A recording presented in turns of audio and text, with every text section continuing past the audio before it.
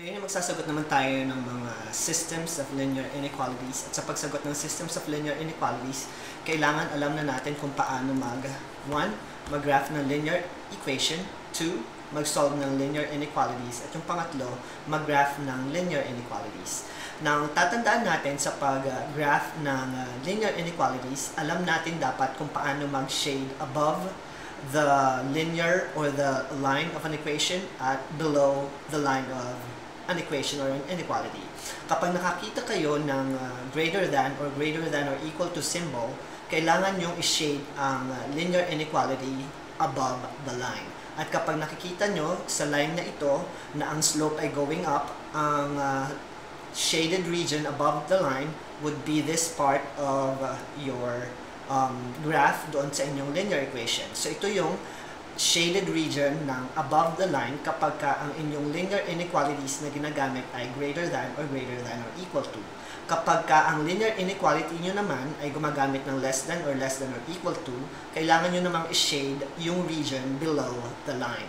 At sa puntong ito, ang inyong shaded region which is below the line should be shaded tulad ng example na nakikita nyo ngayon. So yan yung pag-shade ng region na below the line.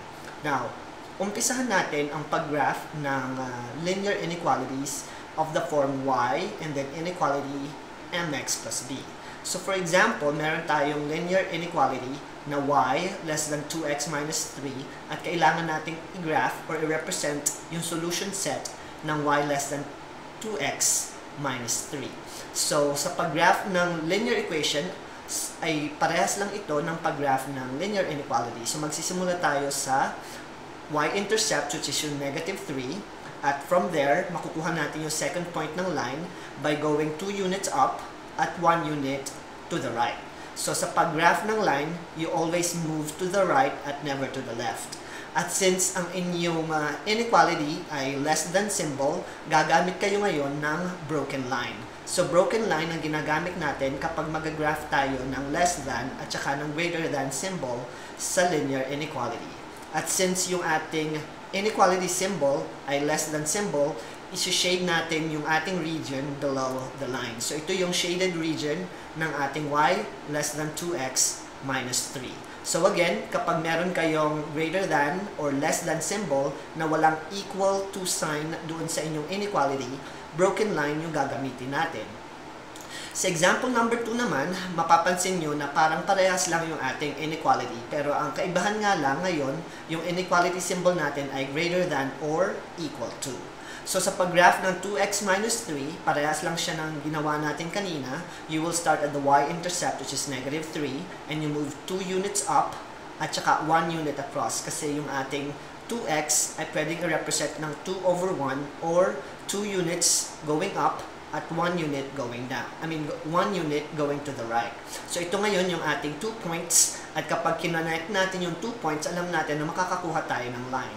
At sa puntong ito, yung ating line will be a solid line kasi yung inequality symbol natin ay greater than or equal to.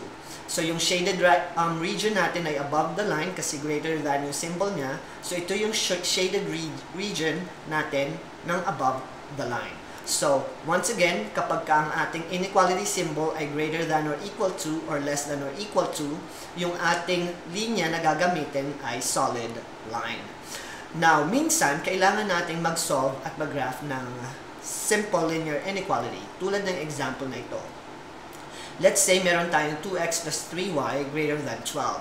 So, sa pag-solve and graph ng linear inequality na ito, kailangan nating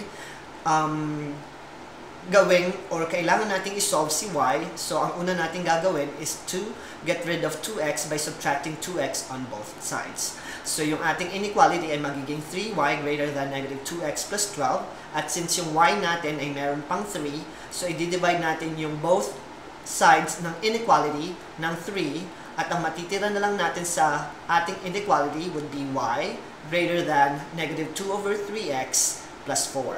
At ito ngayon yung gagamitin nating inequality sa pag-graph ng ating linear inequality.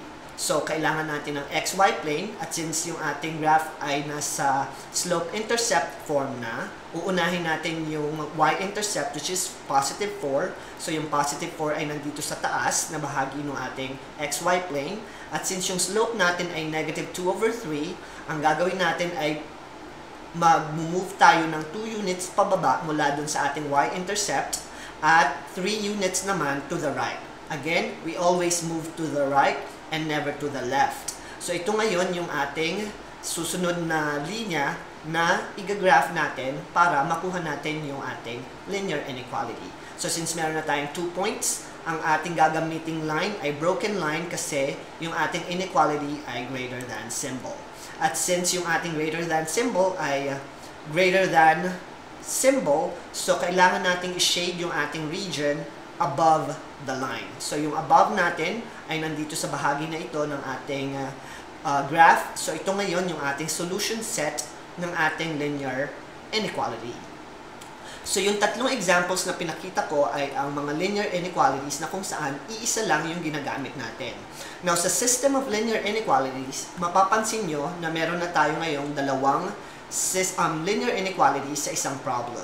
So, sa pag-solve ng system of linear inequality, which means meron tayong 2 or more linear inequalities sa ating graph, ang gagawin natin ay una, i-graph natin yung linear inequality na nasa itaas at yung linear inequalities na nasa baba.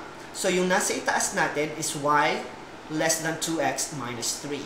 So, sa pag-graph ng y less than 2x minus 3, tulad nung ginawa natin kanina, magsisimula tayo sa negative 3, going 2 units up and 1 to the right.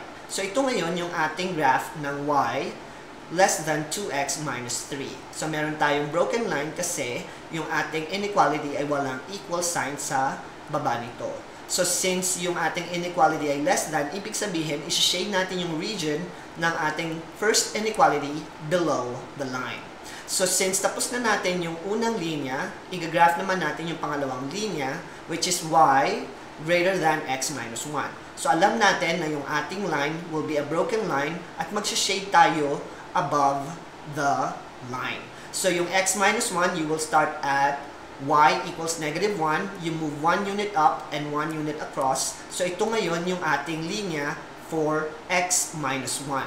So, since yung ating x minus 1 ay greater than symbol or y greater than x minus 1, yung ating shaded region will be above the line. At ito yung ating shaded region ng ating y greater than x minus 1. Now, mapapansin nyo na meron tayong intersection doon sa itaas na bahagi ng ating graph. So, ang gagawin natin ay tatanggalin natin yung shaded region doon sa yellow at saka sa blue part kasi ang solution set ng ating system of linear inequality ay yung intersection ng region ng ating line 1 at ng line 2. So, ito ngayon yung solution set na tinatawag sa system of linear inequality. So, yung maliit na region na yan ngayon yung ating solution set ng ating system of linear inequality. So, yan yung pagkuha ng solution set ng linear inequalities using the graphing method. So, kailangan lang natin i-graph yung unang linear inequality, yung graph ng pangalawang linear inequality, at kukunin nyo yung intersection ng inequality para sa inyong solution set. Now, sa example number 2, meron tayo uling dalawang system or dalawang linear inequalities na gagawin natin or sasagutin natin sa pamamagitan ng pag-graph. So, yung una nating linear inequality is y greater than or equal to negative 4x. So, ang ating slope ay negative. So, pababa yung ating linya starting at 0 kasi wala tayong y-intercept or yung y-intercept natin is at 0. So, yung 0 natin ay yung line natin ay mag-i-intersect sa 0. So, ito ngayon yung ating line o yung first line ng y greater than or equal to negative 4x. Again, kailangan alam nyo yung pag-graph ng linear equation bago kayo magsagot ng systems of linear inequality. So, since na-graph na natin yung line ng negative 4x, kailangan natin ngayon siyang i-shade above the line. Kasi yung ating inequality symbol ay greater than or equal to symbol. At ito ngayon yung region na above the line of negative 4x. So, since tapos na tayo dun sa first half, dun sa second half naman natin is yung graph ng y less than x plus 5. So yung y less than x plus 5, yung ating slope ay positive, at yung ating line will be a broken line. So yung start nyo would be at positive 5, and then you move 1 unit up and 1 unit to the right. So ito ngayon yung ating line ng ating x plus 5. At since yung ating inequality symbol ay less than symbol, mag-shade tayo ngayon below the broken line. So ito ngayon yung shaded region ng ating y less than x plus 5. At tulad ng ginawa natin kanina, ang solution set ng ating system of linear inequality will be the intersection ng ating region 1 at region 2. At ito ngayon yung ating solution set ng systems of linear inequality nung ating example number 2. So ito yung pagsagot ng systems of linear inequality, at kung natutunan nyo at nagustuhan nyo yung video ko, please hit the subscribe button at saka mag-share na rin kayo ng video ko para sa kaalaman ng inyong mga friends at mga klase. Thank you!